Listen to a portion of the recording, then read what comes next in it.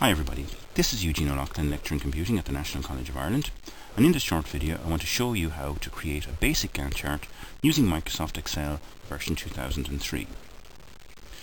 A Gantt chart, as you know, is a tool that's used to plot schedules for projects. Here we have a simple e-learning project with a list of tasks down along the left hand side, starting out with planning the course and then doing instruction design and so on. And each of my tasks that I have here, I have a start date for each task, duration in number of days, and an end date for each task. So I have the basic information I need here for a simple Gantt chart. However, Excel doesn't have a tool to create Gantt charts, so what we need to do is to be clever about how we can use some of the existing tools within Excel in order to create my basic Gantt chart. The first thing I need to do is to select the charting wizard tool, so as I would normally for a chart. So select that button there, and this gives us a chart wizard. And in step 1, the type of chart that I need to select here is important. I select the bar chart on the left hand side, and in the right hand side for the chart subtype I select the stacked bar chart highlighted here and click on next. Now in step 2 I have two tabs across the top here. I have data range and the series range. It's the series range that I need, so let's click on that.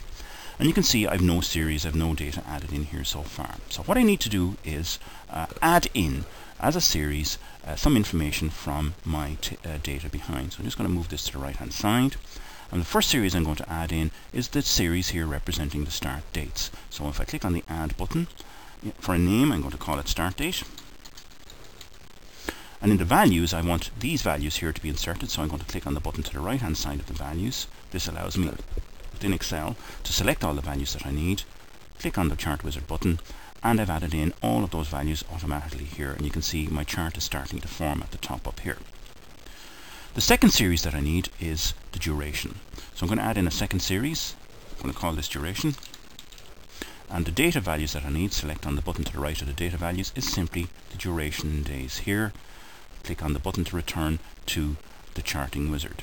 So now you can see I've got blue bars over here representing the start dates and the purple bars representing the durations. There's one final thing I need to do here. On the left hand side you can see I've got numbers, and I want to replace this with the task, because each of these bars represents a task. And in order to do this, I've got an option down at the bottom of my screen here for the category access labels to put in the tasks that you see listed here. So simply click on the button to allow me to select this and highlight all the tasks in my project, and you can see now some of them at least appearing to the left hand side of my chart. So that's all I need the charting wizard to do, so it's gone as far as I can go here. So now I'm going to click on the finish button, and you can see this creates quite a squashed, messed up chart. So the first thing I'm going to need to do is tidy this up. So let me just move this up to the left hand side and expand it to make it a little bit bigger so that we can work with it. And while that's a little bit better, it's still a little bit messed up. So let me get rid of the start date and duration legend here. I don't need that. And my labels here on the X and Y axis are far too big, so I'm going to change those. So first of all I'm going to change the X axis here by right clicking on the axis and choosing Format Axis. And all I'm going to do here is I'm going to reduce the font down to size 10. I'm going to do the same on the Y axis, choose Format Axis and reduce the font down to size 10. And now I can see all my tasks listed along the left hand side and the dates for my project listed here. The next thing I want to do is get rid of these blue bars here in the center, because I don't need those, and a simple way to get rid of these is just hide them by changing the color. So click on the blue bars. You can see Excel highlights the bars selected by this little dot. Right click anywhere in this area and choose Format Data Series. And this brings me up a window here that allows me to change the pattern of my bars. So I've got a border around each bar which is in black, and a coloured filled in area which is in blue. If I change those simply to none, so I click none here for border and none here for area, and then click OK, what that will do is it will have the effect of hiding the blue bars. Now I'm starting to get something that resembles a Gantt chart. However, everything here is in reverse order. We can see on the left hand side that we've got the final release of the product at the very beginning, and the planning of the course, which should be at the start, at the bottom. So I need to reverse these options here. So if I right click on this again, choose Format Axis, and in the Scale tab here, the second tab here, there is a box that allows me to list the categories in reverse order. So I'm just going to check that and click OK. So now you can see my course starts at the beginning, a plan, instruction design and so on, and continues down onto release. So you've got now something that's much closer to a Gantt chart that we would expect. Now I could finish here, but Unfortunately, Excel puts in all this blank space here and a little bit of blank space at the back. So I've got lots of dates before my project starts and lots of dates after. So I don't need those, so I can use this space to expand my Gantt chart. Now, in order to do this, I need to understand how Excel manages dates. I can't simply just knock off the dates up here without knowing how Excel manages the dates. So in order to do that, I need to go back to my data. So I'm just going to move my table out of the way here and go back and have a look at my dates that's on my chart. So if I click on the start date, the 5th of January here, Excel actually stores this as a unique number. And in order to find out what that number is, it's quite easy. On the formatting toolbar up at the top of my screen here, I have a comma style button, which is a simple button with just a comma on it.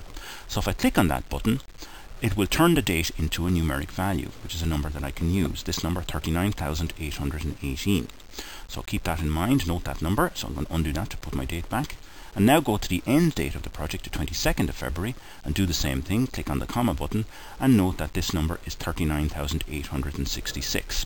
So I'm just going to undo that there and bring my chart back into view. So by changing the date range up here, with the numeric values that I've recorded, I should be able to expand my chart. So in my Format Access window here, now in the scale font, you can see these numbers which mean something at this stage. The first date was stored as 39,818, so let's change that. And the last date was stored as 39,866, so we'll change that as well.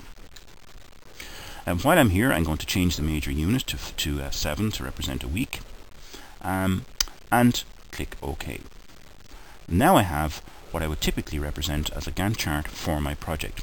And you can see when each task in the project starts and finishes. We've got gaps here probably representing weekends. We can see, for example, that graphics and simulations can take place at the same time.